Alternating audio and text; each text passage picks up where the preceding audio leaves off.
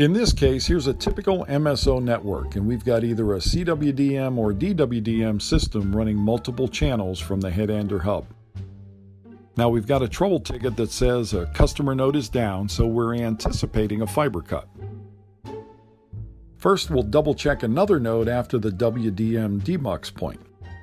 If services are still running at this node, then we can assume there's a fiber break between the downed customer node and the demux point upstream. So the first bit of info we'll need is the length of the span between the demux and node A. In this case, it's 5.8 kilometers. We'll then roll the truck to node A and do a preliminary power check at the RX.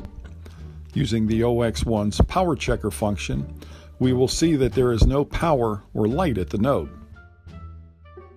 Since there is no light, which confirms our cut fiber theory, we'll then need to locate the cut. With the OX1 already connected to the node, we can switch over to Fault Explorer mode and run a 5-second test to determine the length to the cut. At this point, the restoration team can be deployed based on this optical length, as well as SSP geolocation of the fiber plant. Once the fiber cut is repaired, you'll need to confirm that the restored power level is present and in line with RX power requirements. Using the OX1 again in power checker mode will confirm this for you. The final step is to confirm there are no other issues on the span.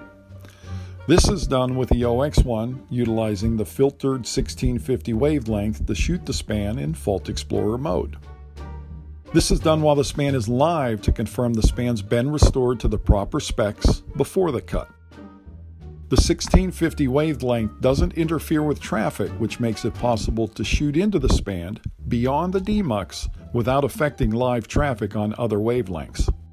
You can now close the ticket and move on to the next job.